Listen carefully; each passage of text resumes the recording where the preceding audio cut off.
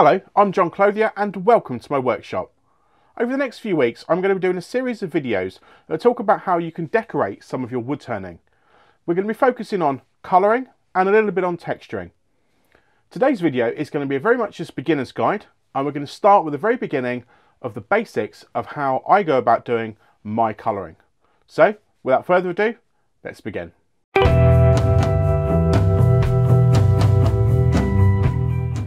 In this video, we're going to be looking at the very basics of colouring. When I first started colouring, I did it with bowls, and I think that's a really good place to start. With that in mind, I've got this piece of sycamore and it's mounted on the lathe. I'm not going to actually make a bowl from this, we're just going to use the front face, and then once we're done with it, we'll take it off and we'll do something else. So where this has got to, as I said, is it's trued up and it has been sanded. Now when you're sanding, you need to be absolutely meticulous in the way that you do it. Any lines that you leave behind, any scratches that you can see with your eye, the colour will magnify and they will really stand out, and it could potentially ruin your piece. So make sure you sand, in making sure you go right the way through the grits. Doesn't matter where you start at 80 or start at 120 or 180, wherever you're turning leads you best to start. Then you want to go all the way up to 400 grit. And that's where I am with this piece right now. So the first thing we want to look at is the fact that it's dusty. Now, I don't know if this will pick up well on the camera, but I can run my finger across there and I can see all the dust. We need to get that off. That's going to be in the grain and we need to remove it.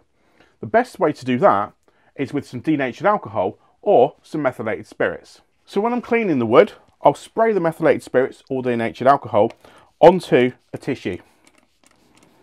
You get a fair amount on there, and then all we want to do is just clean.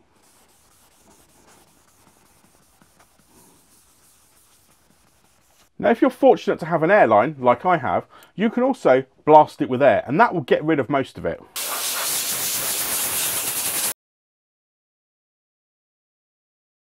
So with that now cleaned and the spirit all evaporated, we're ready to move on to the next step. But before we do, we want to just make sure that we're protected. I always wear these black nitrile gloves when I'm colouring. It prevents any of the stain from getting on your skin, and of course that can be a nightmare. These are inexpensive. I buy them in boxes of 200 at a time from Amazon, and they work out as pennies each. The other thing to think about is our lathe. Now, you could just clean the lathe afterwards, but I always say put a board down, and then if you get any spray, it's going onto that scrap board and you don't have to worry about it. Now I've picked a particularly boring piece of sycamore here. There's not really a lot of grain pattern going on, and this is ideal for colouring because we can do some really quite exciting things with colour that otherwise wouldn't be there with this wood. To start with, what I'm going to do is I'm just going to colour it blue, just so that you can see what it looks like. Once we've done that, we'll move on to the next technique. So you want to take yourself a piece of kitchen paper, and then what you want to do is you want to fold it up and make a nice pad with it.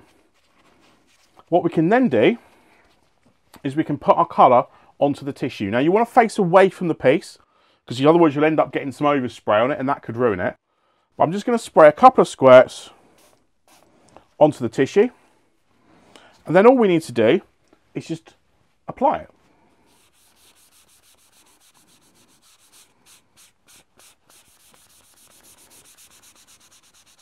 Then when the tissue stops to applying colour and it starts to get a bit hard work, just give it another squirt.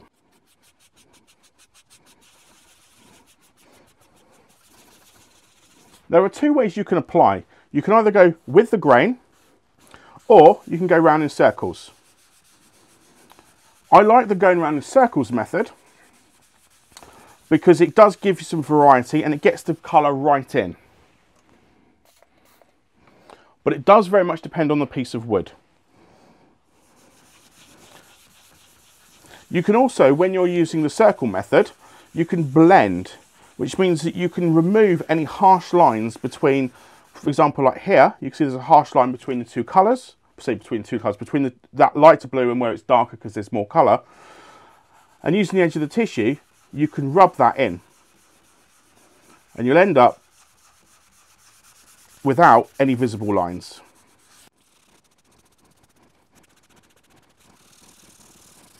Okay, and there we go. That's it coloured. Pretty straightforward. Now you want to leave that to dry for a little while before you do anything else. And I should just point out that apart from sanding, and I very much recommend only dry sanding, so don't use any oil or any abrasive pastes. Apart from sanding, there's nothing else has been done to that after the tool left it. You don't want to put any sanding sealer down or any oil or anything like that at this stage. Because this is water-based, it will take a little while to dry. Not long, maybe a couple of minutes, but we can speed that up. We can speed that up with a hairdryer. So I've got a standard, normal, regular hairdryer here. I'm going to put it on a low heat setting, and what's really important is don't focus it on one particular part of the piece, or you might end up with the wood splitting on you. I'm just going to put it on and give it a dry. Now you could leave that there, and that looks pretty good on its own. But I'm going to show you another technique where we can make it look even better. If you were happy with that, all you want to do is just put some sanding sealer over it, and then you could hollow out your bowl and then apply your usual finish. But what I'm going to do is I'm going to take all of this back off again, resand it to 400 grit, and then I'll show you the next step. Okay, so that's all the blue gone. Now let me show you the next technique. What we're going to start to do now is layering colour. And the easiest way to start off with that is by applying a dark colour to the wood, then removing a lot of it, but leaving some behind, and then applying a top colour. So as I said, I'm going to start by applying a darker colour. And for that, I'm going to go with black. So once again, I've got my board down, got my gloves on, the wood's been sanded to 400 and I've cleaned it. I've got my kitchen towel, which has been folded into a neat little pad. I'm going to apply the black.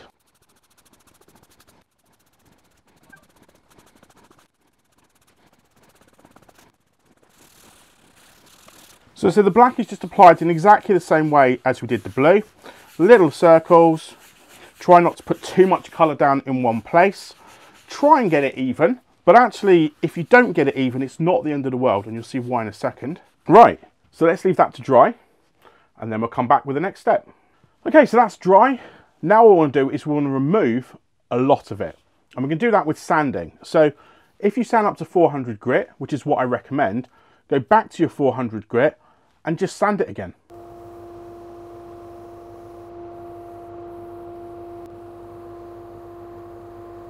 So as you can see, most of the black has gone, but what it has done is it's left it in kind of a fairly random way. I've also left a bit more in the middle because I just want to show you the difference between where there's a bit more black and a bit less black. But you'll see that like areas like here and here, where the grain, although you can't see it, the grain's absorbed more of the black. So what's happening is it's creating pattern. If you find that when you're trying to sand it back with the last grit, in this case 400 grit, and you find that it's not coming off quick enough, you can go back up through the grits, say to 240, but you must come all the way back down to 400. So now I'm going to give it a little bit of a quick clean with the meths, and we'll put the blue on. So exactly the same blue as before, exactly the same method.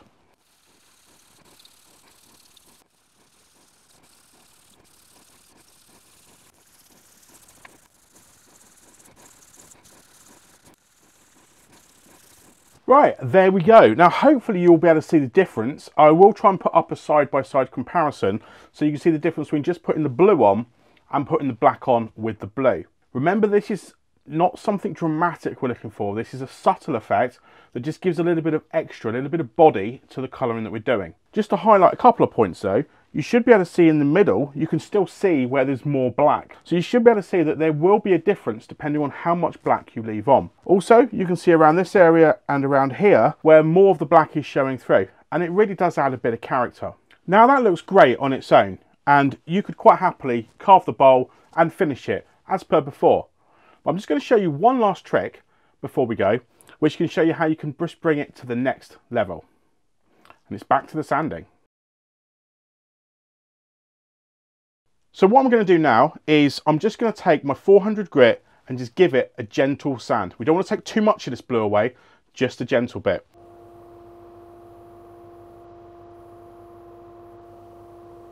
Right, so as you can see, I've taken off some of it, but I've left most of the blue behind. What I'm going to do now is I'm going to take another blue, in this case midnight blue, and apply it to a few key areas.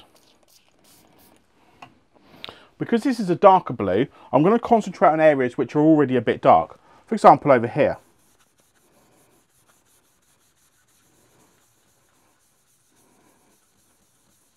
So using the slow motion, I'm coming in from the middle, out towards that end and just round.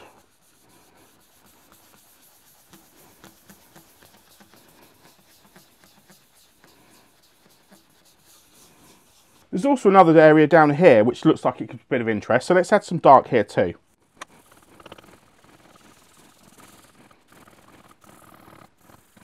What I'm now going to do is I'm going to take another colour, in this case it's plum, and I'm going to put that on to sort of blend between the two.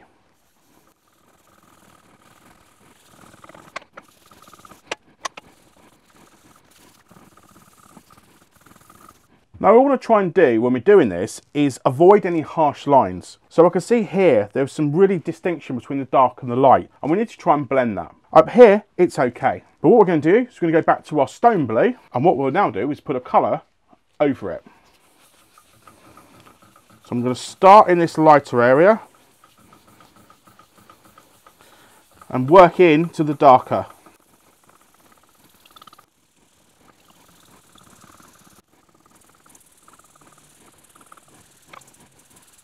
And there we go. So hopefully now I'll be able to put this up and the other two for you to compare the differences.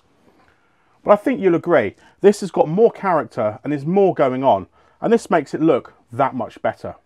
Okay, so just so you can get an idea about how this might look, I've given it a very quick coat of lacquer just to bring up a bit of the shine. And I hope you'll agree that that looks amazing. Well, I hope you've enjoyed this and I hope you found it useful. I'm planning to do a few more of these videos, so hit that subscribe button and hit that bell for notifications of when they're released. Bye for now.